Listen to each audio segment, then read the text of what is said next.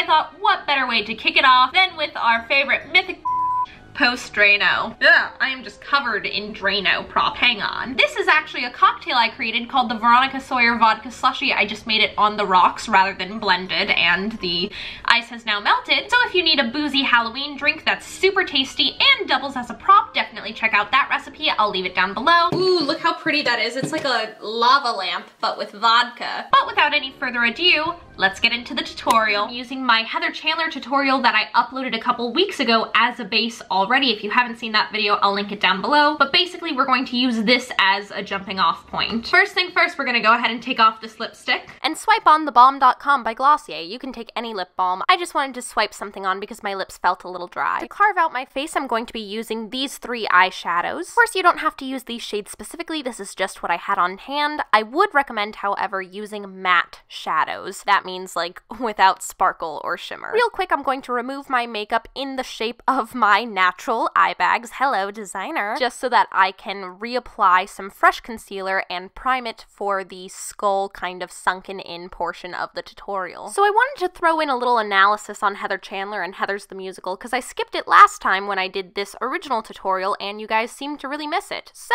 I'm gonna go ahead and get geeky with it. To prime, I'm going to take the Glossier Stretch Concealer in shade Light and I'm going to blend that out with a damp beauty blender. I like Heather Chandler a lot because I think she's a lot of fun. I'm personally a really big fan of the original film. If you guys didn't know, Heather's the Musical is based on a film, Heather, starring Winona Ryder, and even though the movie serves as the source material for the musical, it has a really different overall tone. The movie does have kind of that 80s dark comedy vibe. It's much less laugh out loud than the musical, and I love both of them equally. They really feel like separate entities to me, you know? So I'm going to start off with the lightest shade, that kind of purpley mauve tone, and I'm going to follow the natural shape and curvature of my own dark circles. I'm going to start off with a light hand and I can build up coverage as I go. This light color will also serve kind of as the perimeter of the bruising, so that color will be going out the furthest and be the least concentrated. I think the film of Heather's is interesting because it humanizes Heather Chandler a little more than the musical does. For instance, at the college party she and Veronica go to, it shows how powerless Heather Chandler is outside of the kingdom of Westerburg, and it gives her a lot more depth as well. At the time this movie was made, I think the party scene was really just supposed to show that older and other people don't really respect Heather Chandler the way that her classmates do, foreshadowing that Chandler would have peaked in high school. However, with our modern conversation surrounding consent and the creepy guy at the party, this scene is much, much darker. And it's interesting that she immediately retaliates against Veronica, almost seemingly in a desperate attempt to assert autonomy and her power,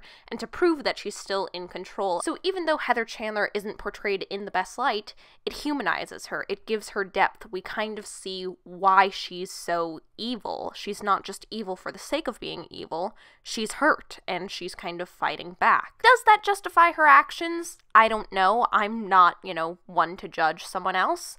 But I think that it's interesting and it creates kind of a gray area for her rather than the musical's kind of black and white depiction of her, that she is just pure evil. And that's because, of course, the musical doesn't include this scene. Instead, they swap out the scene for the big fun party. I think this, in addition to Chandler's new lines and lyrics in the musical, it's specifically meant to dehumanize her and to make her one-dimensional. She instead serves as a symbolic figure for power-hungry bullies at every level. She's much less cruel and much more funny. She's almost kind of a caricature of the hot mean girl, which makes the audience less sympathetic toward her and therefore less horrified at JD for killing her. The musical is much more focused on the Veronica-JD dynamic, and the order in which he plans to off their classmates, I think, is really important. And that's why I'm so happy that Blue is removed from the show. Controversial opinion, I know. Wait, I have to do that in a JD voice. Hang on. Controversial opinion, I know.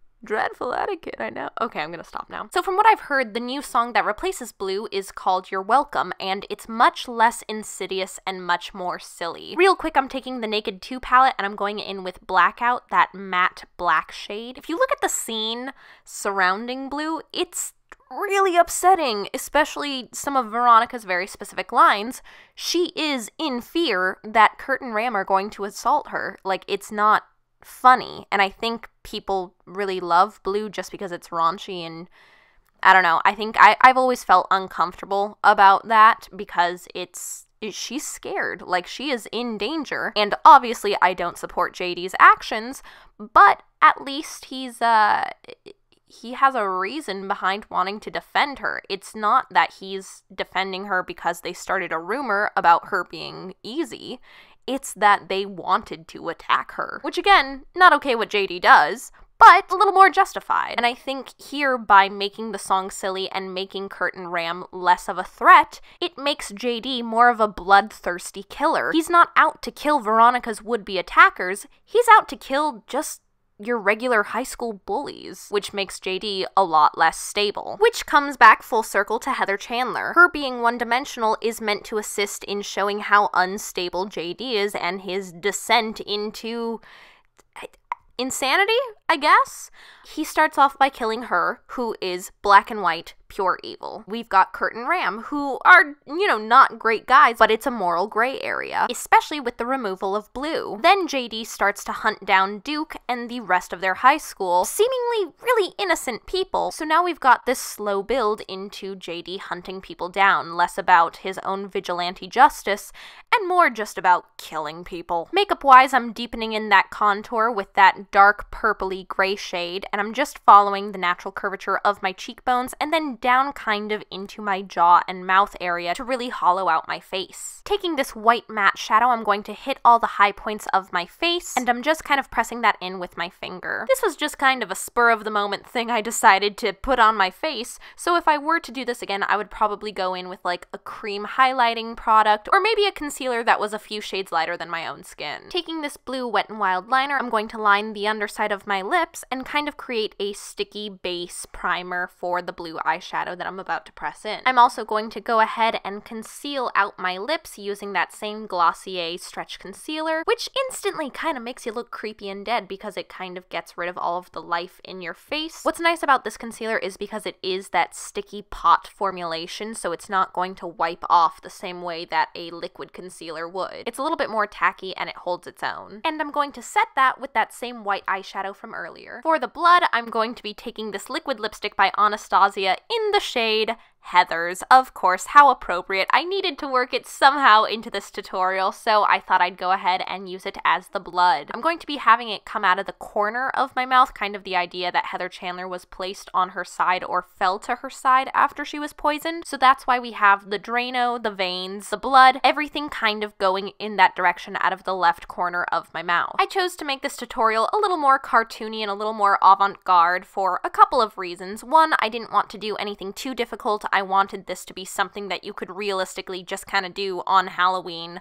even if you're not really a makeup person. And number two, I didn't want it to be that gory. It's actually really, really upsetting what happens if someone were to ingest Drano. I unfortunately looked that up in preparation for this video, and it's actually really, really upsetting. Like, I would 10 out of 10 recommend not looking it up.